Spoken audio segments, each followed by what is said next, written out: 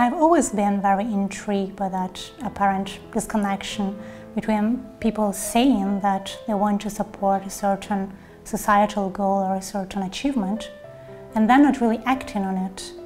How is that possible?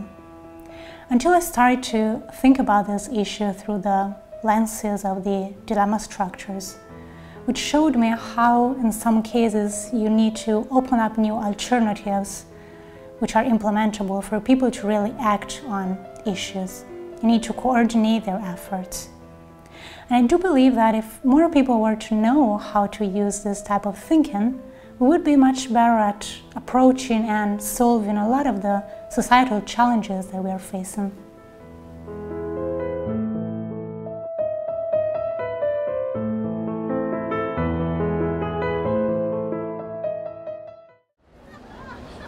Some consider the Duomo of Milan in Italy to be the most spectacular cathedral of Europe.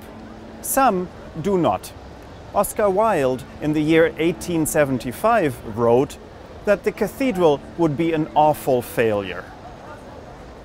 Like so many European cathedrals, it took many centuries to complete the building. Construction time of the Duomo was from 1386 to 1965, almost 600 years. But unlike most of these other projects, construction of the Duomo went on almost continuously throughout that time.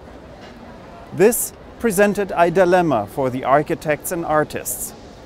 Should they continue to build along the completely out-of-fashion style of centuries ago, or should they build according to the styles of their contemporary times? The dilemma was solved by doing both, and thus the cathedral integrates elements from Gothics, Baroque, Renaissance and even Classicistic, creating the overall ensemble it is today. Silvia Castellazzi lives and works in the city of Milan, her hometown. Her research is about the value of dilemma structures. She will tell us about how a dilemma can be a source of inspiration and innovation. We'll be discussing one main question during this video.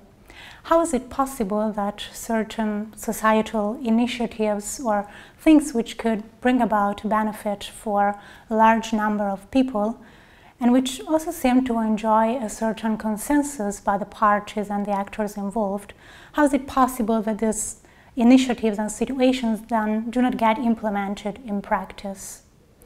Is it because of a lack of knowledge on what to do, or is it a lack of willingness to act in that direction? Or is it because things get framed in a trade-off form and then we always lose on one of the two ends? We'll try to address this question from a rather different perspective, which will help us to identify a more implementable solution in the end. We'll do this through the structures of the social dilemmas, which stress in particular the aspect of coordination and cooperation within this type of initiative. Most of you probably know somebody who just started working after having finished high school or university, or who is not in a long-term contract but rather in a temporary working agreement. We know that many people find themselves in this type of situation, and we also know that they don't always get the proper learning and working conditions that other people enjoy and that they would also deserve. Why is this the case? Even though we know that it would be beneficial for them, it would be beneficial for the companies to have better trained and better motivated people in their workforce. And to a certain extent, it would also be more beneficial for society to have a workforce which is more employable potentially in the next year. We'll look at the question of how comes that investments in training and in employability for this part of the workforce do not take place, even though there are reasons for thinking that it should actually be done. Let's imagine the following situation. There are two companies, and they are each deciding whether they want to allocate some budget for a skills program for their interns and for temporary workers, or whether they will not invest in this type of program. The two companies do not communicate with each other, and there is also no past history of interactions or communication between the two of them. Each company has two alternatives. They can decide to invest, or they can decide not to invest. Let's think through a first scenario where the first company takes up an investment in these people, and the other company decides not to do so. What would we have as an outcome of these decisions?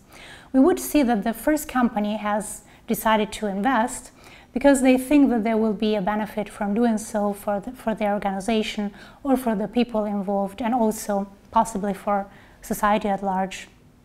And they would take up the cost of this investment even though they don't really know whether these people will stay longer enough in their organization, whether they will decide to go to another company, or whether they will just leave in the end to take up other challenges. What would happen with the other company which has decided not to invest?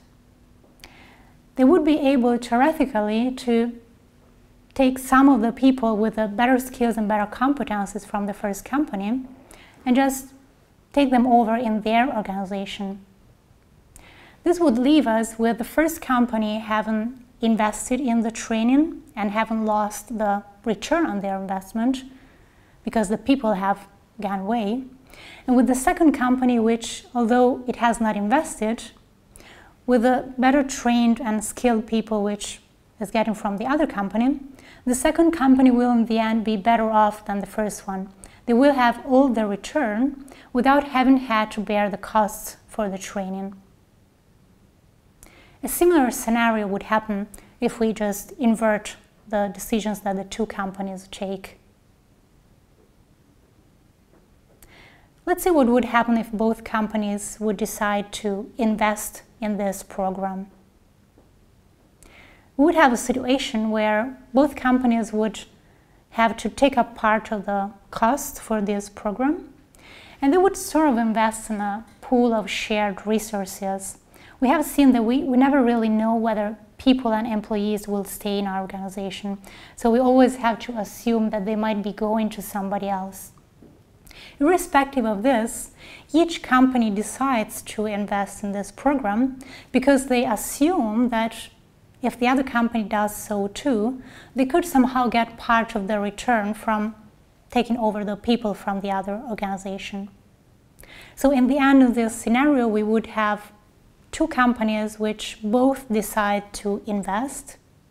We would have a better and a bigger number of people trained, irrespective of the type of organization they will in the end be in. This would assume, though, that each company can take with a certain degree of certainty that the other company will invest as well. Now, what we see that usually happens in reality, though, is the opposite case. This is our last possible scenario where neither of the company decides to invest.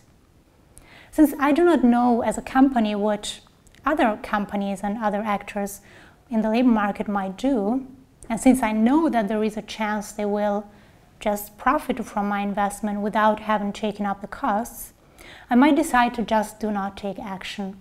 This would minimize my risk, irrespective of what the other company would do.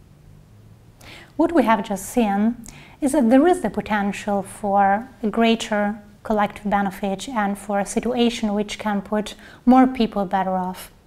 This would be the situation where both companies decide to invest, which is also to a certain extent a situation where both companies decide to cooperate and take action on this issue. However, we know that the two companies can't communicate, and they also don't have any opportunity to judge how the other company will react or even how they would behave. This is why the normal outcome from a situation which is framed this way is that in the end none of the company invests and also none of the company takes action, leaving us with a situation which is suboptimal to what the potential gain and the potential benefit for the collectivity would be. We can define dilemma structures as problems which are rooted in interactions and in the coordination of such interactions.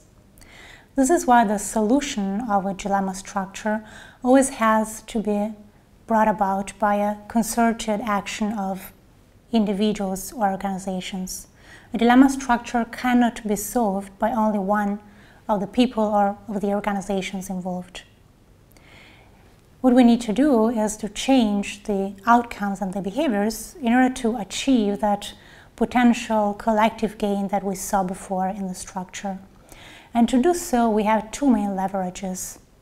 The first one are institutions and institutional arrangements.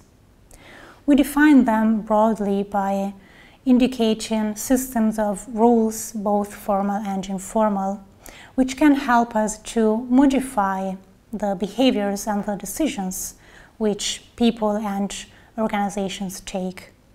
Institutions help us to steer behaviors in a different way by making certain behaviors more appealing and by sanctioning or making other behaviors less appealing.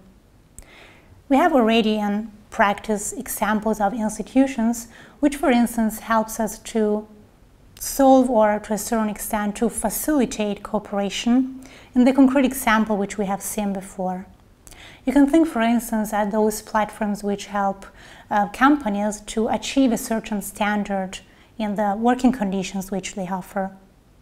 This platform offers an incentive to companies to raise their standards, for instance, to invest in temporary workers or in the interns in their organization. What companies receive is a reputational gain or an improved image by being certified through these platforms for the increased quality of their working environment. And we also see that it's not enough that only one company signs up to these type of platforms, but we need that more companies do so in order for the platform to become credible and to become an established institution. And this is an example of how, through these type of arrangements, we can facilitate cooperation, because we both provide incentive for a better behavior, and we also make sure that more companies and more organizations participate, thus achieving that concerted effort and that coordination that we were addressing before. The other leverage that we have is trust. Trust helps us to overcome part of the problem we saw in the structure before. When I don't know how the other actor, the other party, or the other company acts, that's also because I don't have a history or a record of interactions with them. That means I can't trust them. I don't have any signal on how they will behave, and so I don't know whether they will exploit my investment or not. Trust is a leverage in this case because it helps to facilitate different parties to come to a shared understanding. In the example we mentioned before, trust would help us, for instance, in discussing, if we are a company, with our employees, how to move forward in the future, and so having an idea of whether these people will stay with us or will rather go to another company. And to a certain extent, as long as it's within a legal framework, trust can also help agreements among companies in order to set higher standards or to take initiatives. We just set the bar higher than what it would be without this type of coordination and this type of dialogue. You can apply the model that we have just seen to other issues and situations that you are aware of, both in your daily life or in your organization or in society at large. And when you reflect on these type of issues, you can follow the next 3 steps. First of all, it's important that you identify the relevant actors. Who is really involved in this situation? Who is involved in this problem? This might require you to look a bit outside the common description of the situation to understand really who is impacted in this issue, also in an indirect way.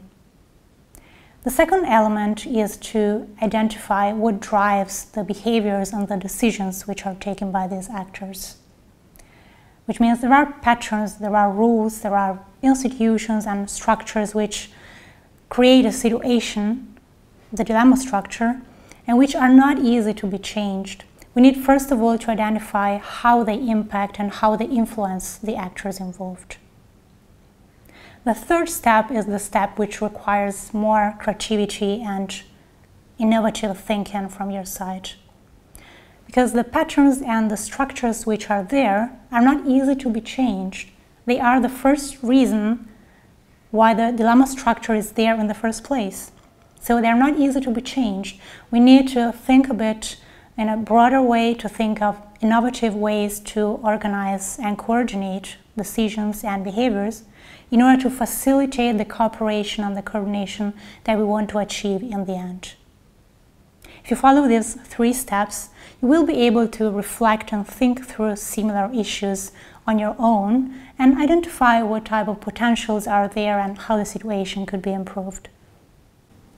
With the instruments of the dilemma structures, you can think autonomously about this type of issues.